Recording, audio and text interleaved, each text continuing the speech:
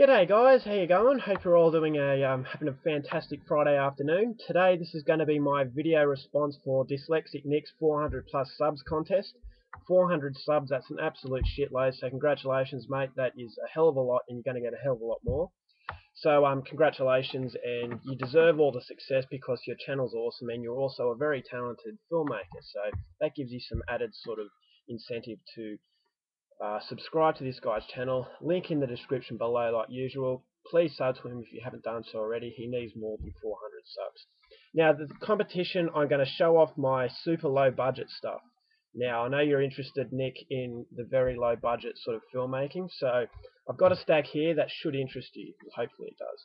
So we're going to start off with a very, very, very low budget Swedish horror film called Death Academy. I haven't made a cover for this yet. Death Academy, not the greatest film. It has some pretty good practical gore effects. So for the budget that it had, it was an okay movie, but it was horrible acting, and the story just didn't go anywhere. But the practical gore effects were very, very good, and for anybody who is getting into film, this is a pretty good template to go off. Got this Canadian film called Scarce. I'm not really a fan of this one, but it is very low budget, and once again it's got very good gore scenes. So low budget fans will get a lot out of this one. Personally, I just couldn't get past the acting. That's my biggest problem with low budget stuff, the acting. But the practical gore effects in this one, once again, very, very good. Now this movie is low budget, but it didn't have any problem with the acting, so I thought the acting was excellent, and the effects were excellent, the story was excellent, and overall a very, very good low budget UK horror film. Mum and Dad, very, very perverted, very nasty, good gore, and it was made on a limited sort of budget, but it was very, very well done for the money that they had. So definitely one to check out for a low budget horror film. Now we get to the Australian goodies. I love my Australian low budget. I love Australian cinema in general. The first one is a crocodile movie called Black Water. Now this one has a very low budget compared to the much bigger budget of Rogue. Personally, I think this one is a lot better than Rogue. It's from the same director who directed a very recent film called The Reef. So if you like The Reef, I actually felt that this one was better than The Reef. I like The Reef, but yeah, this one had more tension in it. Much more realistic than Rogue, and I thought overall it was a much better film because it didn't have any fancy effects to show off, and it didn't glorify anything. It's just a downright dirty, realistic horror film with a lot of tension, and that's what is good about low budget filmmaking. They don't have the money to overdo all the special effects, so you get a very real sort of feel to these sort of movies. But this one is a very, very good low budget Australian horror film. If you like your creature feature films, definitely one to have. Now this one is I Know How Many Runs You Scored Last Summer. This is a spin-off I Know What You Did Last Summer, Australian low budget horror comedy. Really wasn't that funny, but once again the gore effects were pretty good, so I would recommend it for, once again, low budget film fans. But as far as I'm concerned, I just didn't think it was that funny.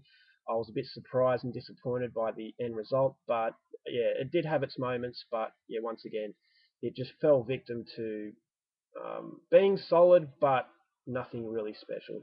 That was a bit of a letdown, that one. Now these two films that I'm going to finish off with are very, very good low budget films. The first one is The Horseman. Extremely powerful, extremely disturbing, and very, very brutal. Australian low budget cinema at its best. I love this film. It had a lot of emotional impact, plus it had the brutality to keep gorehounds really happy. And overall, just a very, very well made, low budget Australian film that everybody should see. I don't know how the marketing was for this film worldwide, but it didn't get a very good release here in Australia, which is a shame because this one is a very good one, and the director Stephen Katrousios has a big future ahead of him because to make a film like this with a limited budget took a lot of skill. So I highly recommend this one if you're into the more extreme sort of cinema. Now the last one, I have a lot of low budget horror films, but these ones I think are the most sort of low budget and ones that deserve attention.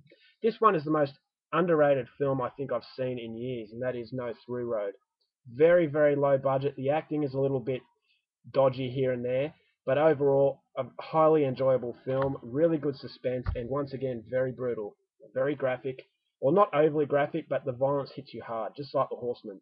When the violence happens, it's very realistic, and that's what Australian cinema, in horror in particular, is known for. Our style is very realistic, brutal, very horrible sort of violence instead of glorifying it as something cool. So it shows violence for what it is. That's horrible. And this film, once again, the violence in it is horrible. The acting, as I said, not the best. The script is not the best, but for it to get a 3.5 out of 10 on IMDb is a massive sort of injustice. It does not do the film justice at all. It's much better than that. And once again, Australian independent, low budget filmmaking at its best. So a very, very good horror movie, and I would highly recommend it to you. Alright guys, that's it for this. Hope you enjoyed it. Like I said before, I've got a lot of low budget horror films, but I just wanted to pick out a few just to show off and to put an entry into Dyslexic Nick, aka Nick's contest. So thanks again, mate, for running it. You got some pretty good prizes on offer, so hopefully I can win it, but that's not the reason why I enter.